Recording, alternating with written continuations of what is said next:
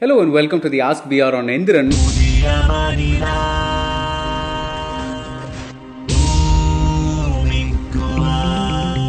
We got a lot of questions and I'm going to begin with one by Akash Saravanan who says, do you think Enthiran is a good benchmark for what a science fiction in India should feel like? If yes, why?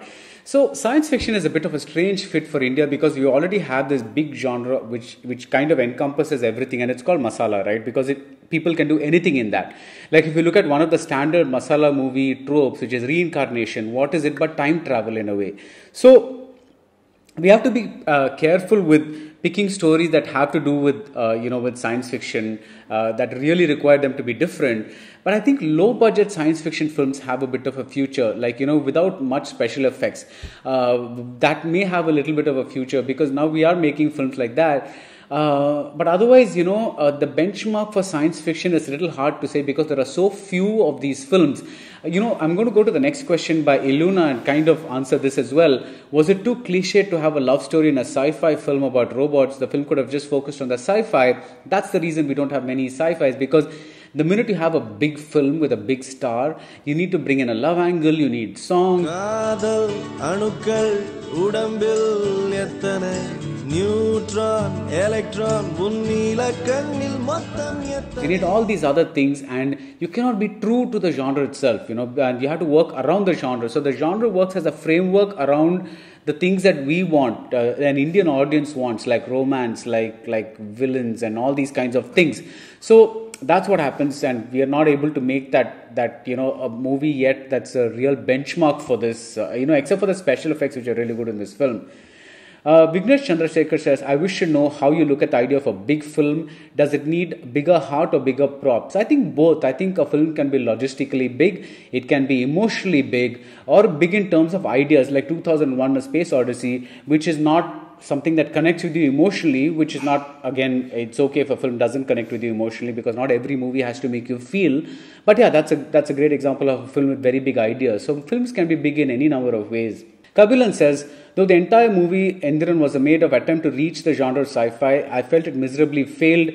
And how far have we got to go before seeing movies like Inception? So I'm going to say what Amir Khan said when he was asked the same question, why don't we make movies like Inception?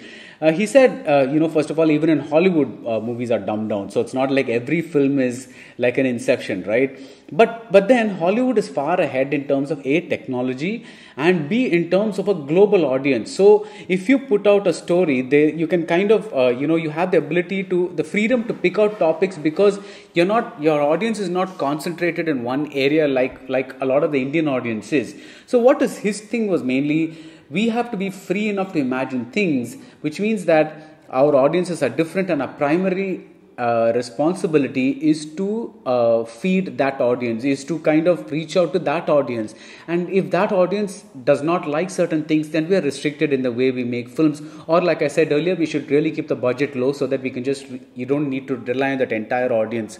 He said another thing that's very important. He said we don't give enough value to our writers emotionally, creatively and economically. Writers are among the worst paid people in the film industry food chain. So, the minute that changes, I think a lot of this will also change. Vignesh Kannan says, after watching I felt Shankar's sense of storytelling has taken a sharp drop.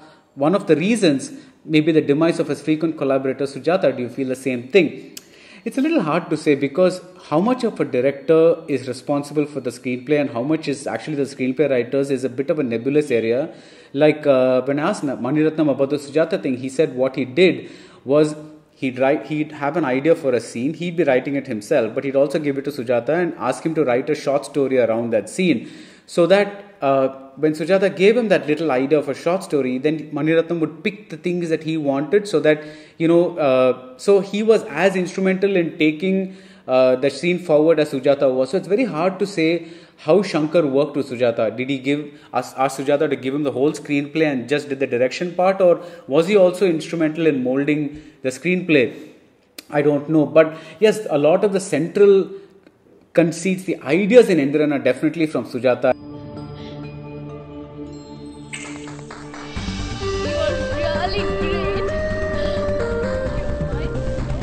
I think one of the things about Shankar's films where, like you say, if the reason we feel that they've begun to look the same is also because the themes are kind of familiar, even though he gives a different kind of dressing or coating to each film with different kinds of technology and all kinds of things.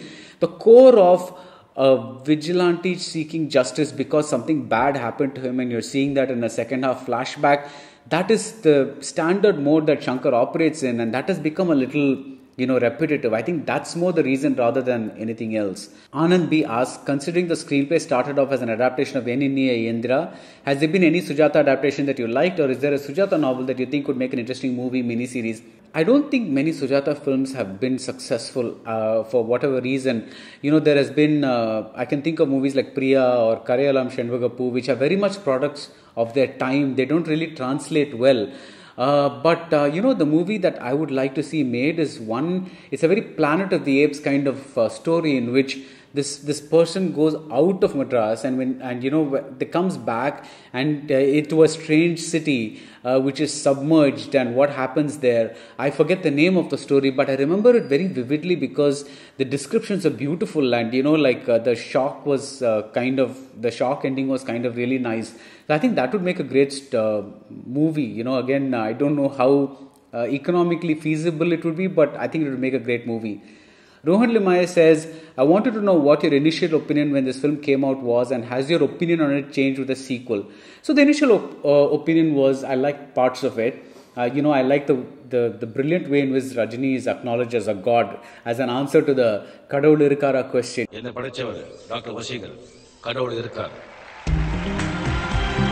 It addresses both, it works both in the screenplay and outside of the screenplay as a kind of like a bit of like a hat tip to the Rajini cult.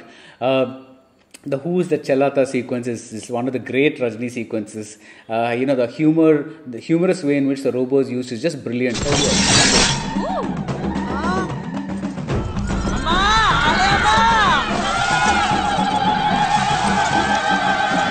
And the special effects towards the last, 20 minutes, some people felt they were excessive, but I felt, it was really, it was pulling out all the stops. It was really working for me, and they did it fairly decently also, so I really liked it. It was like, with all the snakes and all, it was like Ramanarayanan on steroids kind of thing. It was really, really fun for me.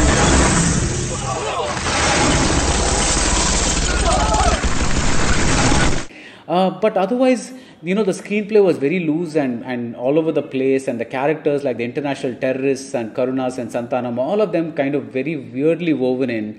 And, there was really bad dubbing for Danny, who seemed to be speaking all his lines in Hindi. And, and things like the mosquito scene did not work for me, though I loved the idea, but the way it was done was kind of, didn't work for me at all. Hey, happy home, Sanam Kadchadiyar.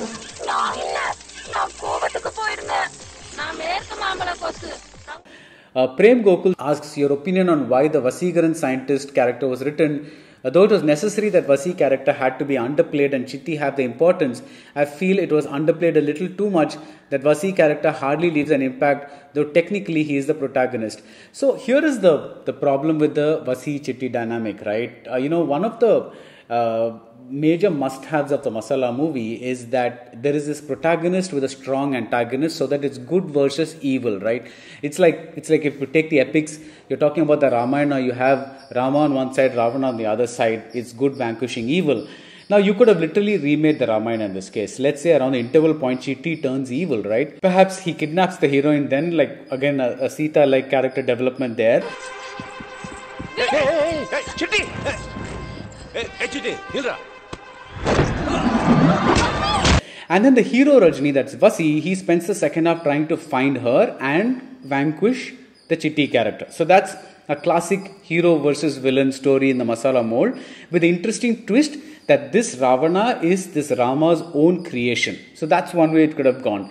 The second is Danny is the Ravana. He rescues Chitti from the garbage heap, that great scene where and he recreates him. So according to the film's logic of Yenna Padachavardhan Kadavul, you have Chitti's allegiance, he turns loyal to Danny because Danny is now the one who has recreated Chitti from the scraps. So he becomes a Terminator-like weapon that Danny uses against Vasi and keeps chasing Vasi kind of thing. And Vasi has to find a clever way to kill it. This again is a proper masala story. But what happens is we'll waste a lot of time on the warm fuzzy chitty trying to be cute and lovable and all that. And the transformation into evil came very late in the screenplay. And it was not done in a way that helped the hero Rajini, who came off looking really weak. So that is the kind of problem. And the thing, like when he vanquishes the villain by just tapping the keyboard and things like that, it feels very small and insignificant compared to the things that Chitti has done before that. So I think that was my main problem with the film. Gokul Krishna asks, do you think Shankar is moving towards the commercial phase, forgetting about social responsibilities like he had in Gentleman and Indian, ignoring the message he has to deliver? What is your answer? No, I don't believe that. It's a very simple answer. I don't believe that we should expect filmmakers to have a social responsibility. I'm very against that. They should make good cinema. That is their only obligation. The message can come later or not at all. So I don't really care about people giving a message. They need to make good cinema first.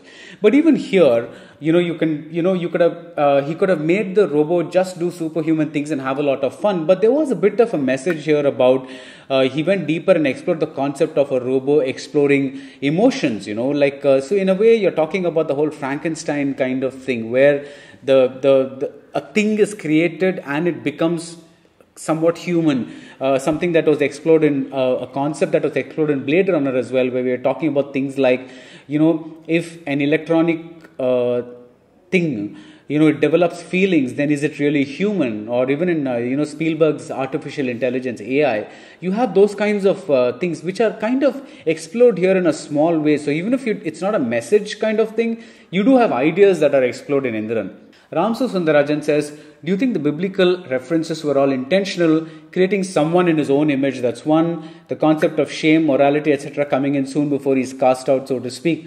I can't say if it's intentional, I don't know, but you also have another biblical thing, which is resurrection. Chitti is kind of comes back from the dead, so to speak. So you have that, even though it's not treated the same way. But I think, you can also make a case that some of our mythical constructs are explored as well. Because in the end, when the Chitti, assumes a sky-high kind of proportion, you can call it like an equivalent of a Vishwarupam kind of concept. So yeah, I think, but that would be an interesting thing to ask Shankar, whether it was like the biblical intention, things were intentional or not. Nikhil Chaudhary asked, do you think Shankar to take a break from big budget extravaganza and do smaller films? He added unnecessary visual effects even in a simple Nanban. What do you think?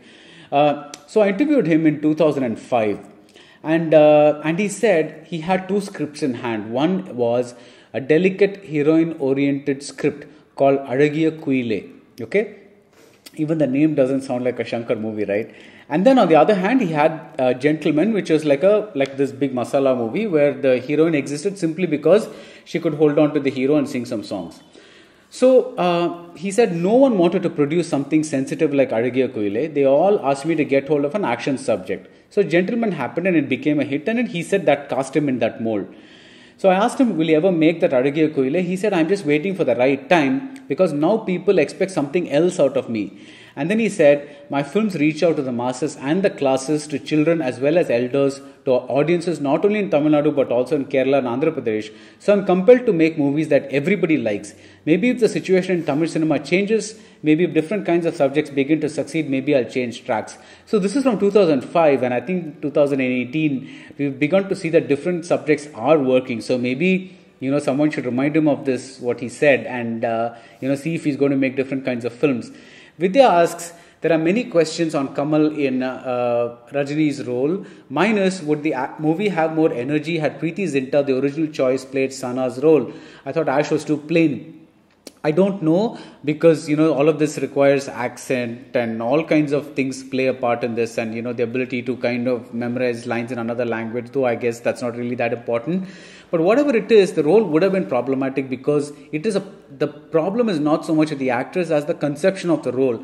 Shankar's heroines have always been a bit problematic because they've always had to do these weird scenes. Like in Kadalan, there is this scene with the virginity test. In Mudalvan, Manisha sees farmers offering grain to Arjun, and then she has nothing, so she removes her, that mundane pallu and says that is all she has is her manam, and she's offering it to him. I don't know, it's a very weird scenes these are. And the creepiest scene in Enthiran was when Aishwarya tries to incite Rajinikanth by kind of trying to make out or pretending to make out with the drunk Kalabhavan Mani. That's a really, really sad scene. So, so that's what happens. So I kind of agree with this next comment when it says, despite his high budget and technical wizardry, Shankar has always undermined the female protagonist in his films and uses similar tropes like dignity time and again. I found the scene where the robo saves a naked girl and who is in turn hurled in front of a moving vehicle totally unnecessary. Yeah, so I think the writing is more to do with it than the heroine herself. Arjun Dev is asking, Aishwarya Rai cheats in med school using Chitti's help. How many people do you think she has killed there by medical malpractice during between Enthiran and 2.0? That's funny. But in theory, I like the idea of a less than goody heroine. I like the idea a lot.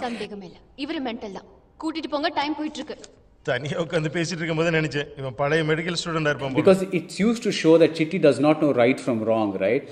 But only thing, this aspect of the heroine isn't well developed and it's not consistently developed throughout the film. Again, from that interview in 2005, he said Aishwarya had a good part in Genes, but I generally make hero-based scripts because that's what works best in the market. In this context, it takes a lot of screen time to say things about the hero and the events around him, and it's difficult to similarly characterize the heroine too, given the time constraint. So that's what he said then. But now that we've seen movies like Aram and Aruvi succeeding, I don't know if he thinks differently. We'll just have to wait and see. Vikas Atkan says, what is your opinion about the over-the-top action sequences and acting, especially in South Indian films? I love it. What's not to love? We need all kinds of films and all kinds of stories to be told in different kinds of pitches. And the over-the-top, like you call it, that's the masala mode. And I'm glad that it's thriving in Tamil and Telugu cinema. Of course, the problem is that people don't make as many good masala movies as we like. But that's not the problem with the mode itself. That's more a problem with the people who write and direct these films. So I would say more of it. I'd say we need more of it. Anand B says, why do you think Tamil movies still persist with the same person being writer director? This movie clearly needed some genre-savvy writing, which Shankar is not. Would Ayurathil Oruvan have made a better movie if Shankar had only directed it based off Selvaraghavan's script? I think that's a mouth-watering concept to have Selvaraghavan write a movie with a grand scale and scope that Shankar can direct. I think that would be really great. But because Selvaraghavan is a director himself, it's never going to happen. But it's a mouth-watering idea. Anand B says, hypothetical what if, had the movie been made in the original timeline, that is with Kamal Haasan and Preeti Zinta I think it was in the 90s, would it have been a more cerebral, complex sci-fi? Kamal Haasan and Sujatha involved in the writing, Shankar of the 90s directing, instead we got Mosquito Mode Chitti. I think a good example to see would be Indian, right? Because which also had a very similar weak hero, in the sense of morally weak hero, and he didn't have, the villain was a stronger and more memorable character. The villain was the morally right Indian Tata. But I'm saying in terms of the story's morality, that the hero was kind of there was a weak hero and a very strong villain. That's what I'm trying to say. And the villain kills the hero. That is possible in a Kamal movie. That is not possible in a Rajini film, where the lines between good and evil are more strongly drawn.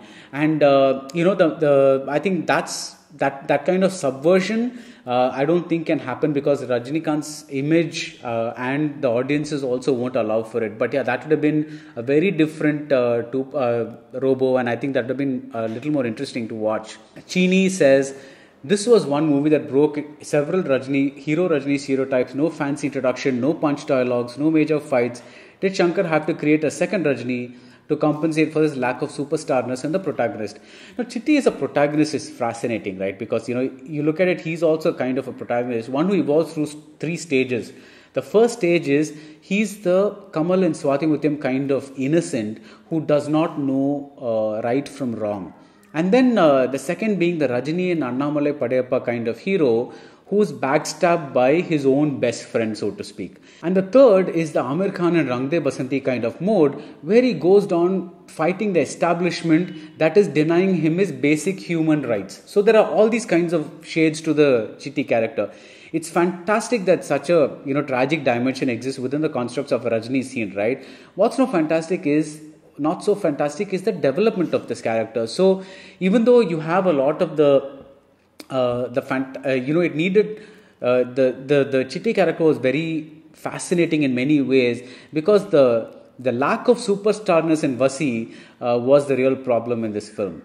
There are a lot of people, Prakash asked, there are a lot of people who say Enthiran is a Shankar film and not a Rajinikanth film for obvious reasons. But in a way it also shows that the superstar surrenders himself to the role and for the best of a movie. So why is it seen as a low point and not a plus? See, I don't think this is actually a problem, because, how the movie ends up is a different thing. But Rajinikanth's process is, he takes a very long time trying to decide what his next film is. So he keeps meeting a lot of filmmakers, and reading a lot of scripts, trying to get them to. So I think what he does is, his involvement with the screenplay and the filmmaker is at the stage of deciding whether to do this film or not. Then once he decides that this is going to be the movie, I think that's where the word that you use, surrender, comes in. So then he says, okay, now boss, I'm just going to be the actor on the sets and you direct the movie. I think that's what happens. So I do think that there is some kind of quality control that happens there.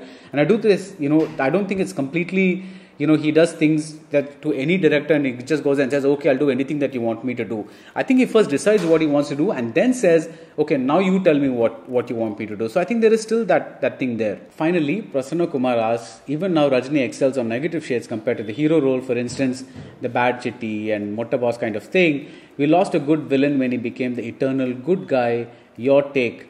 I would say that over the years, when you look at the roles that Rajinikanth does, I think he lost his edge on screen simply because of the characters that he had to keep playing again and again. Because even today, when you look at a Netrikanna or an Avargal, there is such electricity whenever he's on screen. There's this fantastic screen presence, and gradually that, as the softening happened on screen, that edge became a little dull.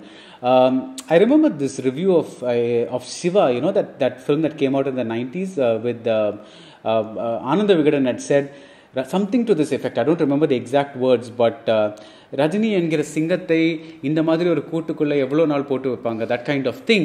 And that is really what happened to him. They kind of caged his personality, and that's what happened over and over again. So did we lose? So even when you look at Enthiran, one of the things that's most fascinating to me is not what happens on screen, but how, in a way, a movie can be read at a sub level, like a meta level, which is that when there's an actor, should he go the Vasi way and play ordinary people, or should he go the Chitti way and play superhuman people?